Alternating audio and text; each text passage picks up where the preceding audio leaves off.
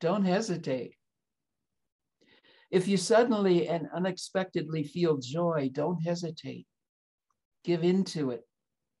There are plenty of lives and whole towns destroyed or about to be. We are not wise and not very often kind. And much can never be redeemed. Still, life has some possibility left. Perhaps this is its way of fighting back, that sometimes something happens better than all the riches or power in the world. It could be anything, but very likely you notice it in the instant when love begins. Anyway, that's often the case. Anyway, whatever it is, don't be afraid of its plenty. Joy is not made to be a crumb. I'm Dean Walker, and welcome to the Poetry of Predicament podcast, a podcast for people brave enough to face humanity's challenges and problems, and most importantly, our numerous predicaments.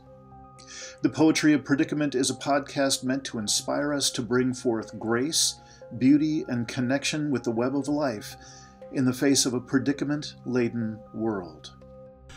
This week on the Poetry of Predicament, let's welcome one of the most prolific authors in this time of collapse and predicament, Carolyn Baker. Carolyn, when she's not writing her own books on how we might comport ourselves in these times of predicament, she's writing with her very dear friend, Andrew Harvey. Whether it's with Andrew or on her own, she's an incredibly valuable voice in terms of finding islands of sanity in these times of bold and daunting insanity. Please help me welcome Carolyn Baker.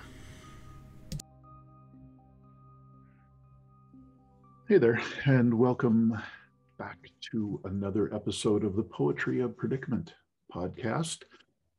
And today's guest, I am really happy to be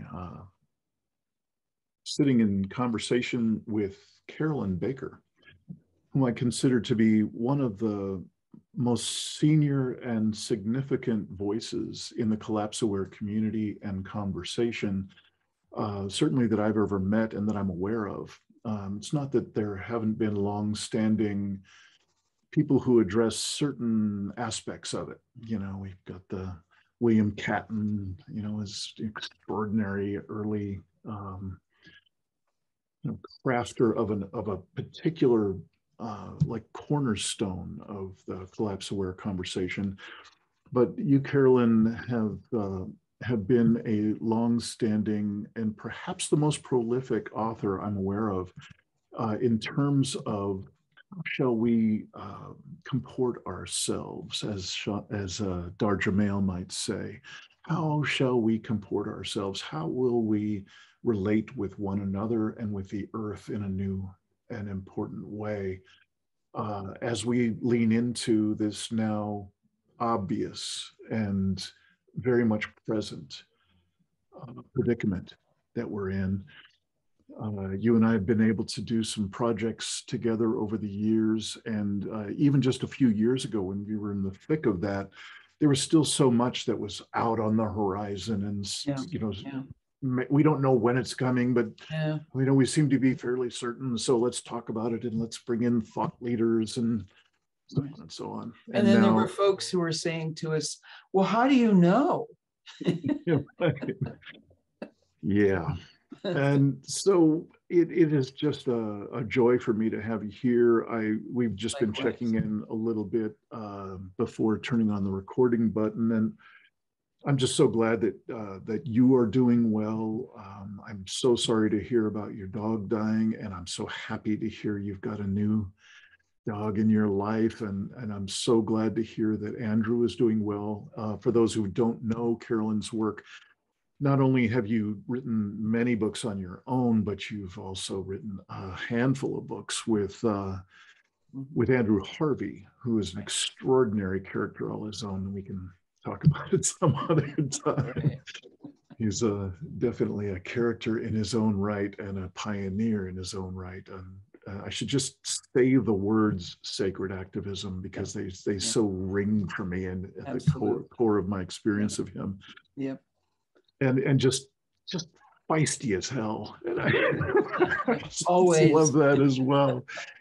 Which, you know, I'm saying those words that I can see why you and Andrew have so much time together, so much collaboration together, because you also have a feistiness in you. You have a very strong spirit. And I wanted to mention, as I did before, the the Michael Shaw interview that you just did a few weeks back. It was just beautiful. Yeah. You know, we should all, I was just mentioning that we should all be so lucky as to have an interview like that in which we are involved, we're called out in a loving and embracing way to really recount what is our body of work and what matters most to us in our heart. And you just stepped right up into that invitation. And so, you know, I'll be including the link in the show notes to this interview, so that anybody who doesn't know Carolyn, I'd recommend definitely include that with this one and others that you'll find on YouTube and so on, because there's the robust love of life and the robust manifestation or embodiment of authenticity that I think is you in your presence, and then especially you in your writings. That's what pierces for me. And in the loving and appreciative space of Michael Shaw's interview, you'll get to, you know, those who are, again, not familiar with Carolyn's work, you're going to get a remarkable sweetness there of that type. Yeah. And here, you're going to get a little bit more spicy. Hopefully. And that's the part that I have come to know and appreciate, because it just is a great blend with. I have a kind of a street end of the conversation and energy and presence, you know, that I just really appreciate. To be able to call a spade, to be able to really just speak truth to power, and to have little or no reservation about naming that which so needs to be named in the name of life, in the name of what's just true in this moment. And so with all that, hi and welcome. Thank you.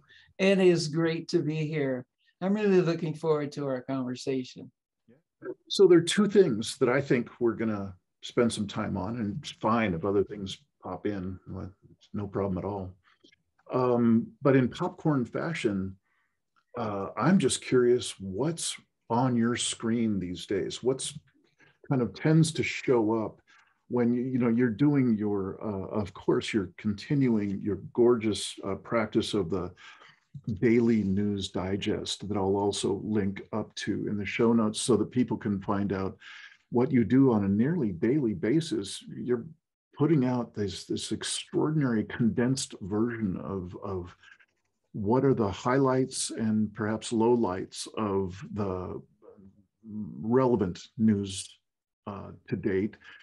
And you also include always what's inspirational, what's warming your heart these days, and bringing you to the lighter side of the spectrum, to balance out the other part of the news. So I'm curious what your focus is drawn to, especially in, if we could call these the troubled times. What kind of trouble are you in these days? Well, it reminds me of Malidoma Somé, who said that there's an old proverb in his village in Burkina Faso, where he came from. There's an old proverb that says, don't avoid trouble, but make sure you get into the right trouble. Nice. So I'm trying very much these days to be in the right trouble. And thank you for mentioning the Daily News Digest, because for 15 years, I've been publishing the Daily News Digest every single day, unless I'm sick or I'm traveling. A comprehensive look at economics, the environment, world news, conflicts around, democracy. And I have a section called the Daily Anti-Democracy Report, civil liberties, cultural issues, and then, as you mentioned, at the very end, an inspiration section, because after you've gone through all of this news, you're going to need some inspiration. And I try to provide that every single day. And if you want to learn more about how to subscribe to the Daily News Digest, go to my website, carolynbaker.net, and click on the subscribe tab, and you're there. And it's really a labor of love. I look forward every morning when I get up, I look forward to going to my computer and creating the Daily News Digest. So, Carolyn, not to put too fine a point on it, but in the past 5 years or so, it's really become a matter of health for me, and I would assert for every one of us in this world, the way it's ended up now, and that we are faced with an onslaught, literally a tsunami of input, of stimulation, and just the media, the social media, and so on. It is such an extraordinary onslaught and assault to our senses. And on top of that, it's weaponized, it's predatory. It's not just that it's a lot and it's intentional, and it's built to take us off of our center so that we are more easily manipulated, more easily predicted, and so on. And so why I'm saying that, tacked on to what you were just saying about the DND, is I've had to become extraordinarily discerning about reducing the amount of onslaught I'm exposed to every day. Right. And I really find it, I even have taken it down to not just my occasional visit with the DND, but virtually every one of my sources, I've had to just winnow it down to a small fraction of what I was taking in before. Yeah, I have too. And there are literally hundreds of stories that I see every morning that I don't put in, because I'm very selective about, and I don't mean selective in terms of, well, they don't need to know this, but really, like, what matters most? Right. I'm not going to put in every environmental story that I see, because I'd be here forever.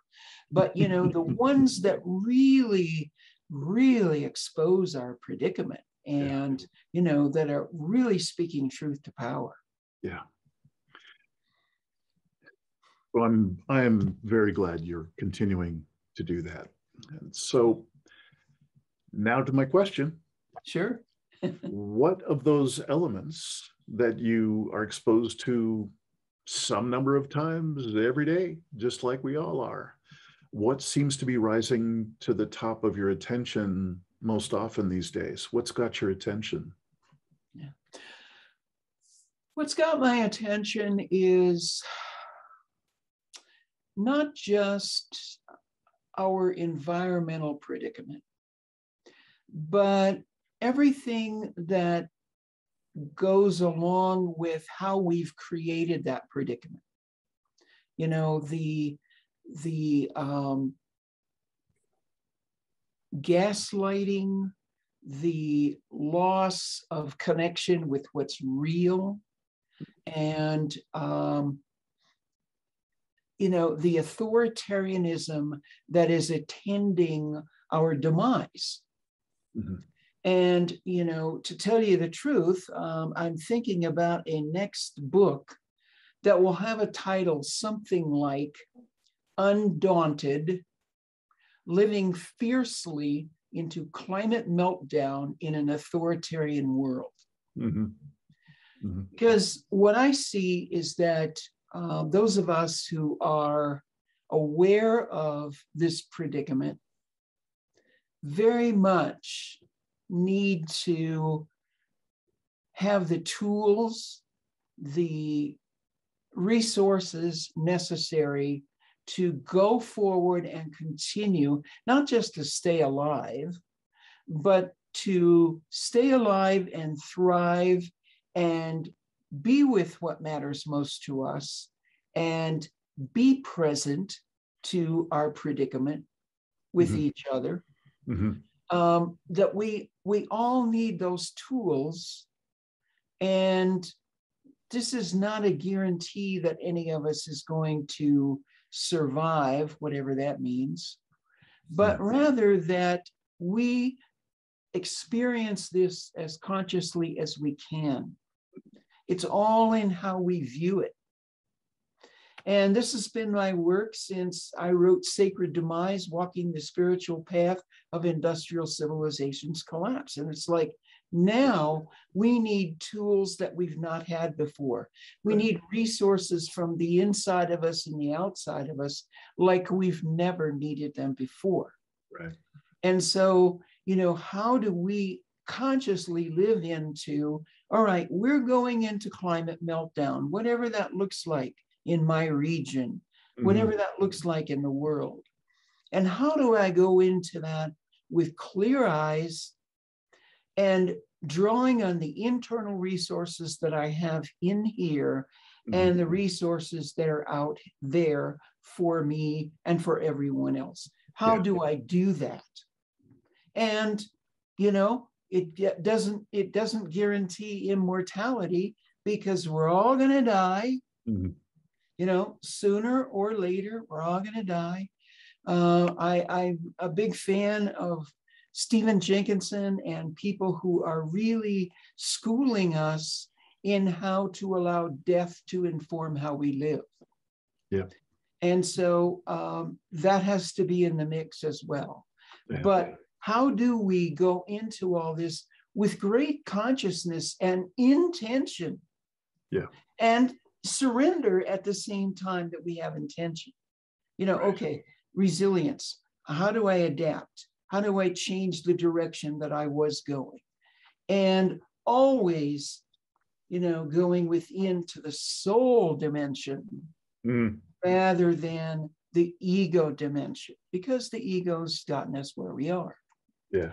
And what we need now to sustain ourselves and to make the changes that we need to make, as small as they might be, is the deep connection with our soul story. So that's kind of where I am right now. Yeah, no, I totally get it. You're actually jumping to what I was thinking might be the second part of what we dig into, and that's just fine. Let's jump around. What I would call that is the resources that we call on, that we anticipate will be needed. Like, what are the skills and capacities and core competencies of a person who sincerely wants to expand their ability to be present in the face of larger and larger stressors? What are some of the skills and practices that I would need to integrate into my life to have any hope of expanding my capacity in the middle of a daily and hourly and even more frequently tsunami-like presence of all those forces, be they media, social media, corporate and governmental, influences, and so on. What on earth could I call on to not just be able to get back up after being knocked down, but actually be able to expand my presence in the midst of that? So that's just I guess just a slightly different way of saying what you just said. Yeah. And I think my main way of talking about that is to reclaim our center because we're just constantly knocked off center, and it's been both taken from us and we have perhaps unconsciously forfeited it. Right. So anybody that does the work that I'm doing, we get together really early in the process and start to take an inventory of just how off center each of us is. It's quite an inventory. I haven't met anybody yet who doesn't have a whole long list of the costs of having lost or forfeited that center. And I'm sorry, you were going to say something. Well, no, I was just going to go into some of the ways that I think it's important for us to recenter ourselves when we get knocked off. Please, yeah, great. I mean, one of the first things, and this is kind of where I started when I wrote Sacred Demise, is it's really important that we pay attention to our emotions, that we pay attention to our denial. Like, this isn't really happening, or this is happening, but it's not going to affect me for a lot of years. And so, really confronting that denial, because even those of us who've read a lot and studied a lot and talked a lot about our predicament, we're still in denial on some levels. And so it's coming back to, okay, if I'm not in denial about this, what will I feel? Oh, I'll feel scared. I'll feel enraged. I'll feel deeply saddened. I'll feel powerless, and on and on and on. Yep. So to become familiar with our emotions and work with them, and, this might involve working with a therapist or not. It might involve working with a coach or not. But we need to have some help with that usually, because we're very emotionally crippled by this culture. And we may think we know about our emotions because we've read about them in a book, but what's it like to be in this body with those emotions? And then there is the body itself, which needs to be attuned, which needs to be really cared for. And I find everybody needs some kind of body practice every day, whether that's yoga, whether that's going to the gym, which is my thing, whether that's a particular sport, whatever that is, something that involves the body. And I love the work of our friend Philip Shepard, who helps us really attune these emotions to the body and be present in the body to whatever is going on in the world. So those are two things. I find that it's really important to have some kind of spiritual practice, or practice that connects us with something greater than the ego and the rational mind. Because the ego and the rational mind are only part of the story. Our story as a species, our story as individuals is much bigger than that. Yes. So those are some of the resources that I rely on. Yep. And to have great compassion for ourselves. Yeah. Great compassion when we get knocked off center. Yeah. Great compassion when we screw up. Yeah. And really be willing to communicate with others when we mess up. And one of the additional things that I want to add, which I may or may not have added in just quite these words maybe a year ago, but I had the privilege recently of interviewing my friend Frank Schaeffer. Frank Schaeffer is a former evangelical. He and his father were instrumental in forming the religious right back in the 80s. And he carried on that ideology for a couple of decades. And then he realized the error of his ways and left that all behind, and really attended to his wholeness and a healing process, and becoming more human instead of trying to become more transcendent and spiritual. And so he's written a number of books, and his most recent book is called Fall in Love, Have Children, Stay Put, Save the Planet, Be Happy. Now, a lot of people who would see that title would immediately think, oh my God, this guy's probably a climate denier, and this is just a bougie, white, entitled point of view, and blah, blah. Well, you know, in my interview, he explained very clearly that what he's talking about is something that happened to him during the pandemic. In the pandemic, we were in lockdown, we stayed home, we were with our families. People who have children and grandchildren took care of those young beings.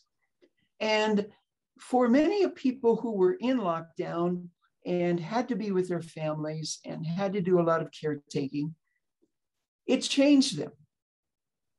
And Frank says it's kind of like the pandemic turned around and looked at us and said, how is this all working for you? This going to work from 9 to 5, this selling your soul to your job, this identifying with your career, you know, this time that takes you away from what matters most. How's that working for you? And, you know, Frank had the privilege of, I think he took care of like 5 grandchildren over the course of the pandemic, and he was with them every day. And, you know, parents were in one room with one child and helping it be online for school, and another parent might have been over here. You know, it's kind of like a communal situation to some extent. And, you know, what Frank realized is that what really matters most in these extremely troubled times is that we are caring for each other. And so it has nothing to do with whether we have biological children or grandchildren. It has to do with how are we parenting in our community? How are we parenting in our families? How are we parenting the earth? And you know, I look at myself and, you know, for decades, I've been parenting. I was parenting as a therapist. I'm parenting as a coach. You know, I'm parenting in the books I write. When you facilitate your groups on Tuesday night, you're parenting. And to get into ourselves the importance of caring for each other. You know, just as it takes a village to raise a child, it's going to take a village for all of us to navigate collapse and climate meltdown. It's going to require that. Now, it doesn't mean we have to become, you know, we live in intentional communities. 98% of those fail, you know, but how are we caring for others? It can be in the smallest ways. We don't have to stay home for a year and bake bread and take care of 5 grandchildren. But how are we caring for the earth? You know, in little ways, in big ways, how are we caring for the community? And of course, how are we caring for ourselves? Yeah. Well, I absolutely get that. And I'm looking forward to reading that book. I have got a way too tall a shelf full of books to be read, but I'm happy to put that one at the top and at the moment and give it a go. What I'm liking about what you're saying is it really brings it to the personal and to the relationship level at the very personal level, because I'm noticing that what seems to be an exponential curve of insanity going on in our world these days, where as soon as it gets out to the social media level, which is almost immediately for most of us given the past year and a half plus. But as soon as it gets to that level where we're rippling out through those vehicles, through those predatory vehicles with our attention and so on, there's multiple layers of influences that take us away from that simple truth that you were just pointing to, the simple truth of the moment of I'm here in this home with these people, with my grandchildren, and here's the right action in this moment. And there's something so elemental about that. It's something that social media and an internet-based reality will never be able to duplicate. No. AI is going to become more and more powerful, but it just, in my seeing, it just won't be able to replace that truthfulness, that authentic connection in the moment, and that authentic choice point that I was hearing you talk about, that I can discern for myself what brings most of what matters most to me in this moment, in this relationship. So I'm hearing that kind of simplicity, and there's a way in which my own system just relaxes in hearing that. Yeah. And one of the spicier issues, to answer my own earlier question about what's kind of showing up on my screen, that if it's not triggering me, it would sure want to. It sure wants to, and sometimes it's successful in doing that. There's just been so much, literally kind of a blend of craziness or insanity, and sometimes it's called stupidity. And there's a particular book that I'm seeing if I can remember the author of it by the time we end our conversation. It's not just calling somebody stupid, and it's kind of a surface term these days, but literally like a willful ignorance. And there are it seems like that's layer upon layer. And so there's the polarization that's tending to have people be literally at an aggressive, even violent expression level with one another. If it's not actually happening, it's latent in so many pockets in our world. And then we can take that same tendency and we can really just aim it at whatever the cause of the moment is, the trigger of the moment. If I'm an anti-vaxxer or an anti-masker or someone who's expressing my built-in racism, that just the suppression of votes and so on, and what was happening in the middle of the pandemic time, it was just absolutely shocking to me. There was this kind of rallying, this encouraged rallying to threaten public officials and threaten people who are public servants, like the people who were recently in charge of voting in a particular jurisdiction. And people are literally hunting them down and threatening them. Yeah. So there's this extraordinary, again, I'm just kind of noticing from that relatively simple and so easy to hear in a heartfelt way, an authentic way of relating in that simple way of, I'm here with my grandchild and so on. And as soon as it steps out the door, it just seems like it escalates through layers of thick layers, layered one on top of another, of disconnection, deeper and deeper disconnection from that simplicity, from that authentic connection. So I don't know if I've said that in a way that sparks you to say anything, but that's an area of concern that I got. So I don't want to pin this all on one thing, but I think it's extremely important for us to understand that our situation right now is very similar to the situation in Germany in the Weimar Republic around 1937 and 1938. We are very much mirroring the conditions that brought in full-blown fascism. Mm-hmm.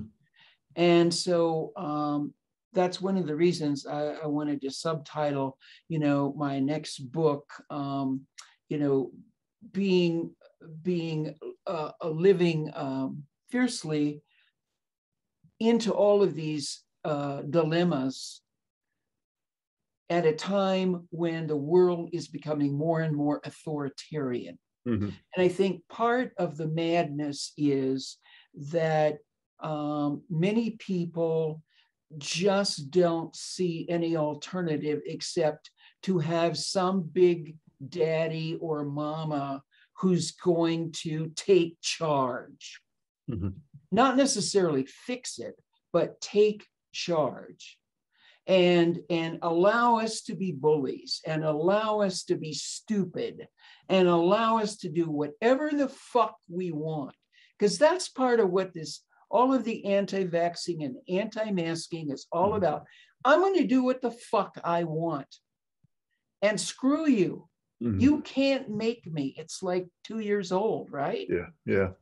And so, given my background, being raised in an evangelical fundamentalist Christian family, mm-hmm. I felt really compelled earlier this year and had a tremendous sense of urgency as I wrote my latest book, Confronting Christo-Fascism, Healing the Evangelical Wound. And part of it is history.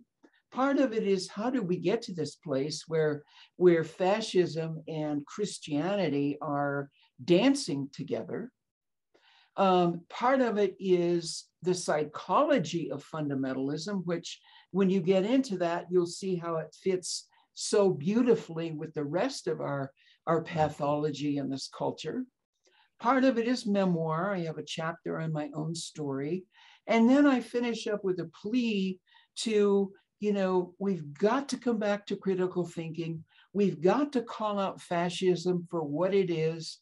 I have some quotes in here from Jason Stanley, who's a specialist at Harvard, a philosophy professor on fascism, and of course, Tim Snyder, who wrote the wonderful book on tyranny and is another expert on fascism and fascist trends in a culture. So I just think we have to understand, what fascism is and how it's showing up in our culture.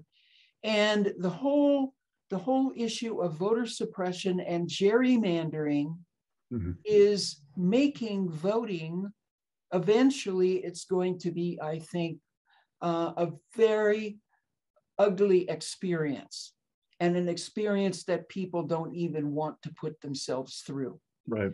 And eventually, I think it's going to be, well, the hell with voting. It's too much trouble. Let's let these guys decide it.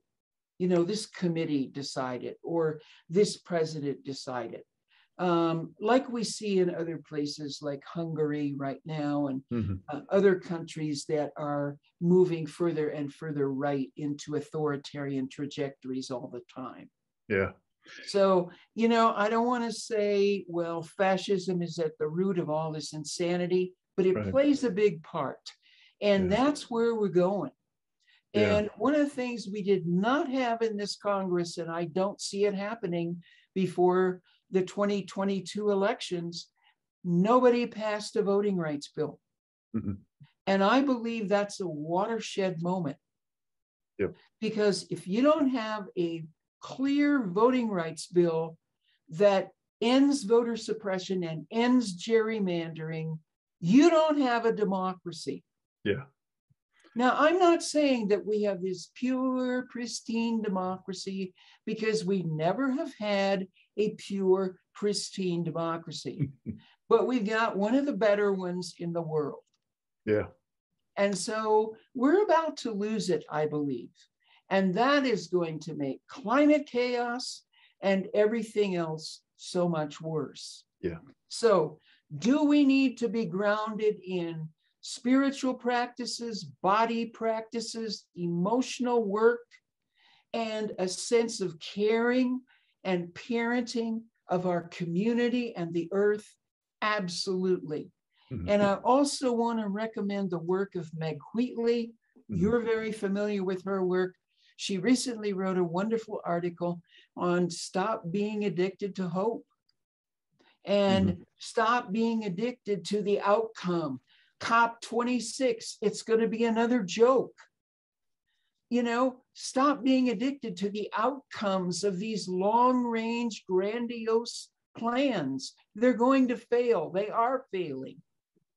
And so we don't try to change the entire planet. We don't try to change the big picture. We live in the little picture and do the little things every day that are right because they are right. Yeah. I hear you, and I appreciate that kind of journey you just took us on. A bit of long-windedness, but hey. Oh, no, I'm with you. I would actually like to add just a bit to it. And I think it was applied in so much of what you were saying. It's stunning to me how in these past couple of years, in particular, what was once at least behind a thin veneer of smoke and mirrors, a thin veneer of, oh, we actually do care what our voters want and so on.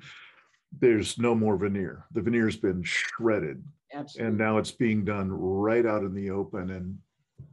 And I find that extraordinarily disturbing, and it really is just underscores everything you just said. You know what, we really, this is the time, if a person hasn't by now found their people, it's time to find your people. Time to find a small circle, as big as you can find, a circle of support, a circle that can hold space for each other as we do the inner work that you've been talking about. If it's getting the basics of shadow dynamics at the individual and group level, if it's learning how to grieve together, learning how to become more emotionally literate, each of those pieces, they just need to be learned in a circle of kindred spirits. There's just no other way to do it.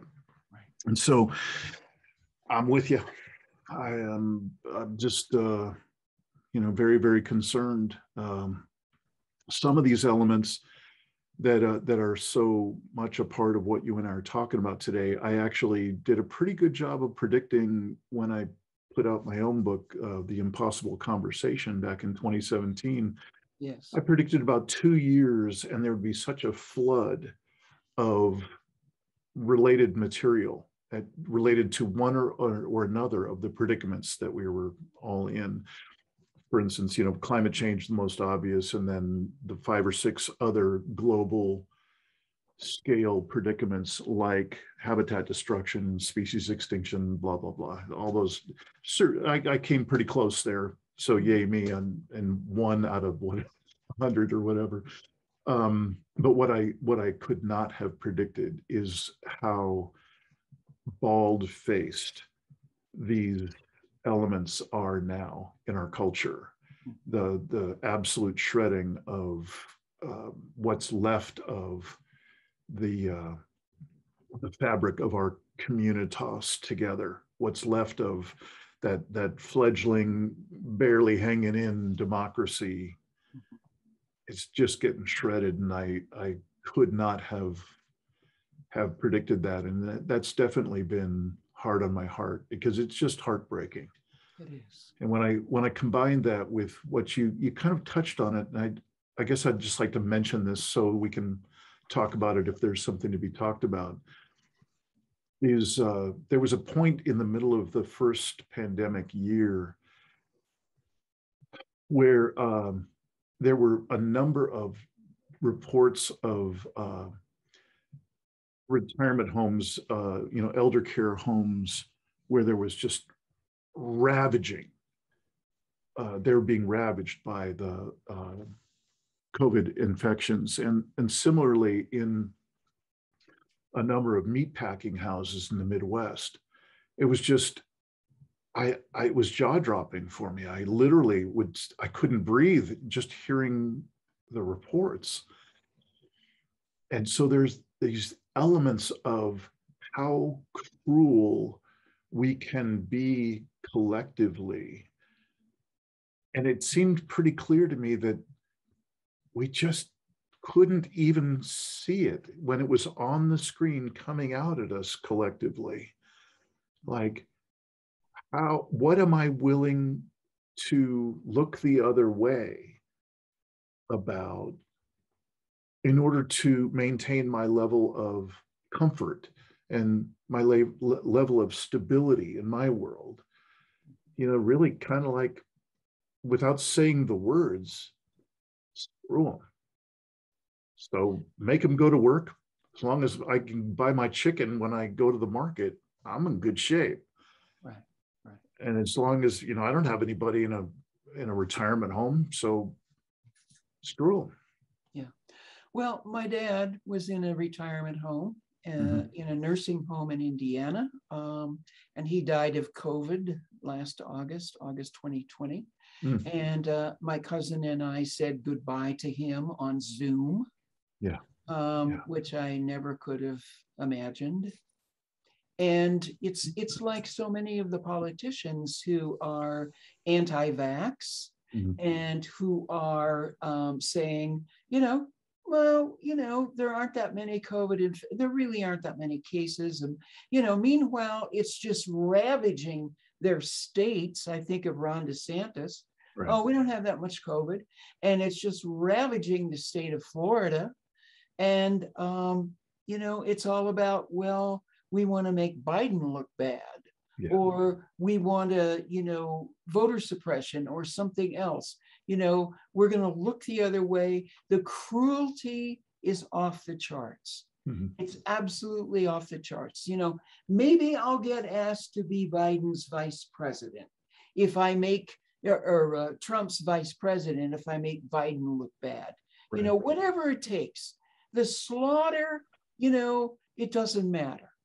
Whatever it takes. Yeah. So it's this absolute sociopathy of the culture. And I think a lot of the same is going on with the madness around guns. Yes. The violence is soon going to be off the charts. And, I wonder how many of us will even want to go outside and get in our cars and drive because it won't be safe. I don't know. Yeah. Yeah. I can only wonder. Yeah. So if it's all right, I'd just like to pause for a moment. You just shared a lot, and you started with your own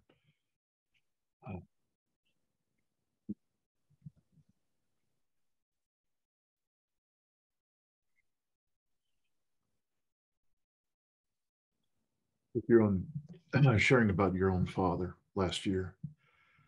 And thank you for sharing that.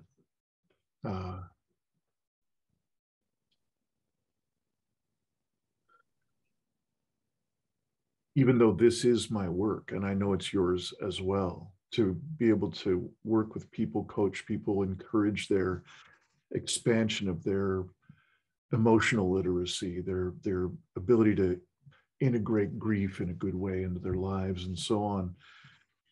I noticed that I was starting to, just in recounting my perspective about these triggers for myself, I was less and less connected with my heart, with the other elements of my implicit senses and so on. I wasn't breathing much. I was breathing very shallowly, and I was starting to speed up in the pace of my speaking. So I'm just pausing for a moment, and I'm saying all this, not because I know you know this stuff, Carolyn, but I just, when I'm speaking for the folks who are watching, that this is perhaps a bridge between these immense global and national triggers back down to that authentic level, that simple level, that heart-to-heart level in the moment, that if I don't take that pause, I'll just go back into the same pacing and the same head orientation and the same distance from my own heart and my own body. And you know, you really just gave us a perfect opportunity to pause. That these are real people, real relationships. And you know, right at the heart of the content of what we happen to be talking about. But there's a relationship moment available when we pause.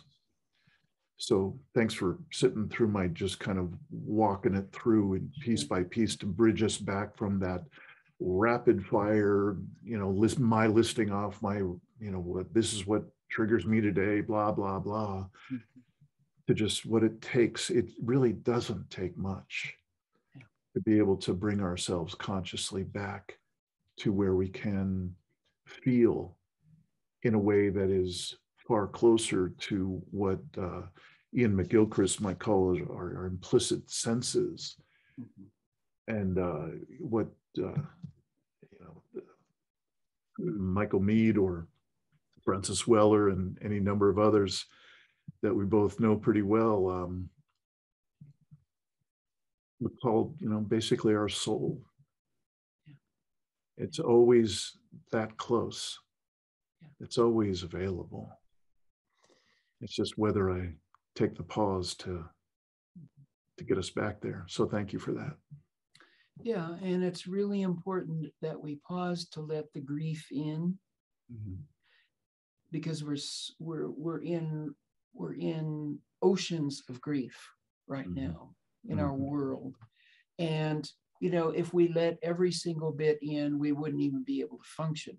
But to take the time to let some of it in, because it's really a gift from the universe, a gift from the gods, I believe, to allow that grief, to work with it, to let it move us into action and into a place of joy. I say the quickest way to get to joy is through our grief.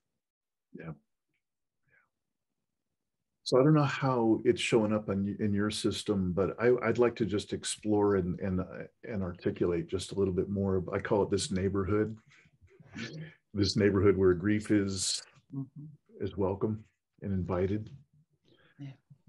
And I noticed that what before was a kind of a linear tracking of and listing of, well, I want to say this point, and I want to mention this, and this is some I'm angry about, and so on. It was particular qualities of emotion and particular qualities of judgment and linearity and mental.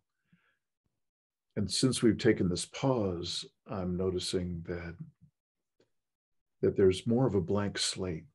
Just as the last piece you were saying, I was noticing like this blank slate that I could just kind of receive what you were saying.